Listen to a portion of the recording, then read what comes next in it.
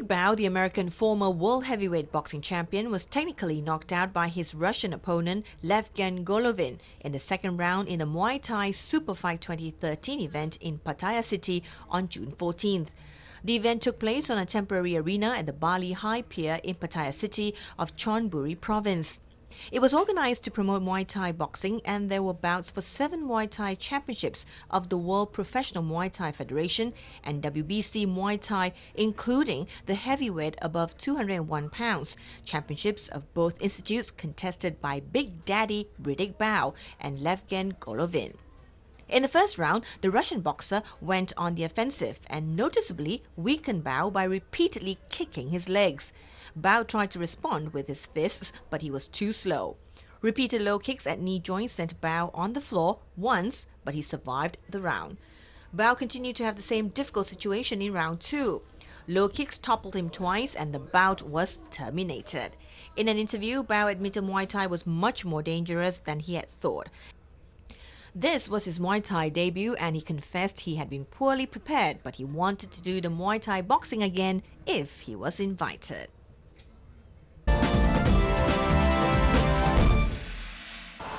Lovers of traditional Thai food have been tantalizing their taste buds at a food festival in the capital, Bangkok. Despite heavy rains, crowds of visitors turned out to tuck into some of the city's top culinary specialties. Outside Bangkok's biggest shopping complex, chefs are busy cooking up the best in Thai street food. One is preparing an old favorite, Pad Thai. The well-known rice noodle is wrapped in eggs and stir-fried with a combination of bean sprouts, shrimps, chicken, crushed peanuts, and lime juice. Other sellers are serving up deep-fried pork pieces and mixing filtered tea with condensed milk for their eager customers. Some of those selling food here have roots that go back more than a generation. Others have grown from a single food cart into a fully operated restaurant or even a chain. Mai Noi, shop from Dinso Road in the city's historic quarter, is serving an assortment of curries. Owner Nuanjan Jeng Nin inherited a street food cart, a restaurant, and recipes from her mother, who used to work in a kitchen at one of Thailand's royal palaces. Her speciality is masaman curry and green curry with chicken, which she sells at 50 baht per dish. Nuanjan says it's about the herbs and the mix of spices, which is concentrated. That's why people like Thai food, especially the foreigners. A stall serving Guai Jab, a Chinese-style flat rice noodle with boiled eggs, pork and innards, is also doing well. The thick broth is a mix of 5 spices, soy sauce, celery and cilantro roots. A bowl costs 40 baht. Kongka Supraset, who is selling the dish, says his regular food stand near the city's major transportation hub, Victory Monument, sells thousands of bowls of noodles a day. The family business includes several outlets across the city. Supraset says the key is to keep adapting and improving the recipe. The food is not only appealing to Bangkok residents, tourists are also tucking into the Thai treats. The spices they use here, like, we are not used to that in Central America. In America, we are not used to this, so it's very good for us. I didn't really know what I was eating. I thought I was going to order some fried chicken, and the guy couldn't speak English. Not his problem, mine. So I said, please, now some of the chicken. He goes, any of this? And I said, whatever, just put it in a bowl and make it look good. And it ended up being some noodles, some cabbage, a chicken foot, a chicken leg, a chicken liver, and a chicken heart, and some chicken intestines, which was a bit of a shock. And I still ate it though. I dissected a bit of it and took some stuff out, but it was quite not tasty. The broth was nice. The 4-day festival, organized by the Tourism Authority of Thailand, runs until 16th of June.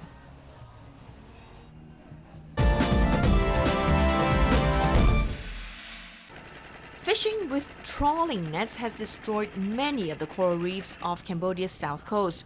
Now, one man has begun a project aimed at reversing the damage using reef pods anchored into the ocean floor. Sangkat village, population 200, is typical of many of the poor villages on the remote islands off Cambodia's south coast. For generations, the people here have earned a modest income from fishing using small boats and nets. In recent years, locals have reported a big fall in the size of their fish catch, resulting in hard times for many families. The problem is the fleet of much bigger fishing boats now operating out of the port of Sihanoukville on the mainland 2 hours away. They use huge weighted trawling nets that drag along the bottom of the ocean floor, scooping up everything in their path. The nets destroy the marine life, including precious coral reefs that are key breeding grounds for many species of fish. In January this year, Canadian Kylie Gavard set up Conservation Cambodia with the aim of regenerating the coral reefs around Koh Rong. Recently, joined by his first volunteer, Matt Moroney from London, England, Gavard builds and deploys cast iron reef pots onto the seabed. The pots are lowered by ropes to the ocean floor.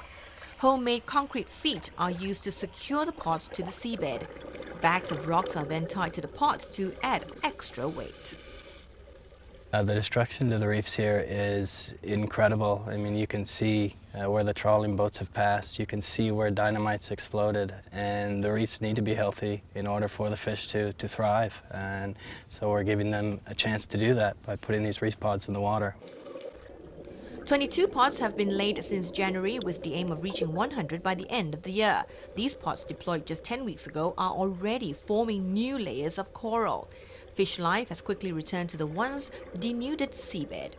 Gavard says the results so far have been very impressive.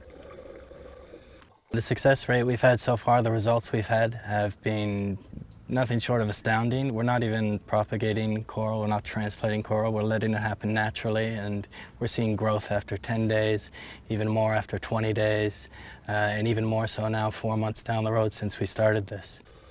The pots are a modified version of a design first developed in the Maldives and are made from rods normally used in the local construction industry. The pots are forged and welded on the mainland and finished off by hand in the village. For London volunteer Matt Moroney, the work is rewarding. Last week I was at home building houses, and here I am out here building reefs in Cambodia, and it's amazing to be part of it and to watch the growth, to watch what it's doing for the marine life, for the people. Each pot is constructed from 5 iron rods, weighs 15 kilos and costs $50 to construct. They are sanded to remove any rust before a coat of epoxy is applied. Sand is sprinkled on the glue and they are allowed to dry. To protect the new reefs, Gavard is in negotiations with the Cambodian Department of Fisheries to create a protected area around the pots. And local people are also cooperating by avoiding fishing in the area, which augurs well for the future of the effort. My wife is from the island, and I live here now in this small fishing village with her and our first son. And after diving for so many years, seeing the destruction, seeing the decline in fish, I thought maybe I could do something about it. So that's what I'm working towards, and I'll continue working towards it to make this as good as possible, to make it as big as possible. Conservation Cambodia's first batch of 35 student volunteers is now on the way ahead of a big push to quickly rebuild the reefs and preserve the local way of life.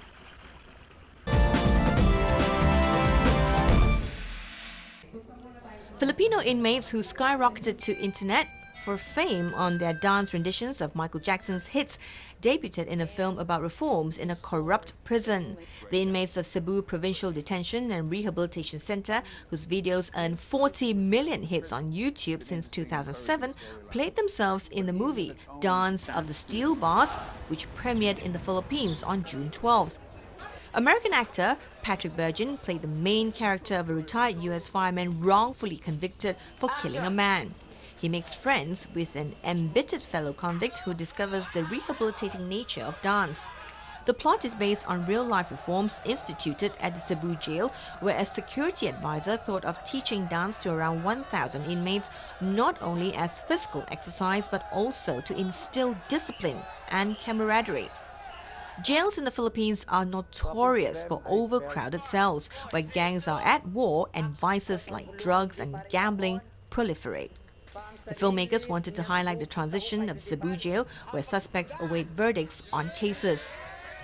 Aiming for authenticity, co-directors Cesar Apolinaro and Marni Manicat shot the film inside the Cebu Detention Center for 7 days, with a cast of professional actors and about 750 inmates.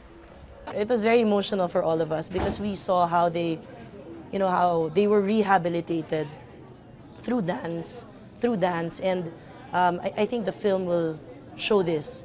Actor Joey Paras, playing a transsexual whose idea it was to teach dance routines to fellow jailbirds, said she was scared of shooting inside the jail at first, but her fears were quickly erased.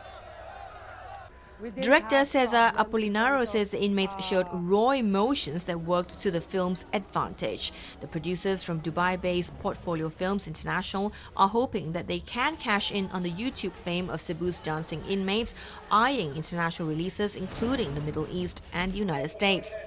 After years in the cutting room, the filmmakers returned to the Cebu jail last June 7th to show the final cut to the inmates. One of the film's highlights is a 5-minute dance sequence that seeks to do justice to the real-life inmates' talent.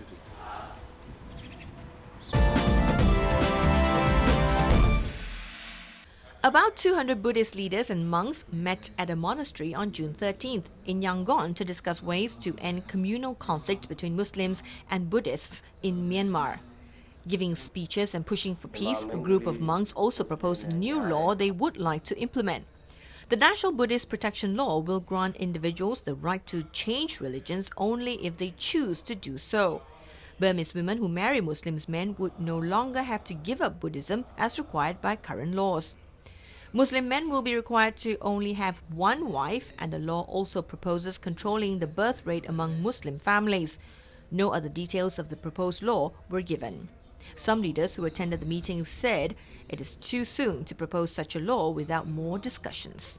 For me, is that this statement is that the issue because a little bit early. Actually, in my opinion, supposed to get the vote. Okay, this kinds of law is should be agreeable or not. Whatever the comment, whatever the amendment that needed or not. Then will be the problem will be less. The meeting comes several weeks after the latest breakout in sectarian violence that killed one man in the northern city of Lashio, a city about 700 kilometers from Yangon. About 1,200 Muslim residents took shelter at a Buddhist monastery after their homes were burned. Authorities said 25 people are under investigation for the violence. Muslims make up about 5% of the estimated 60 million people in Myanmar.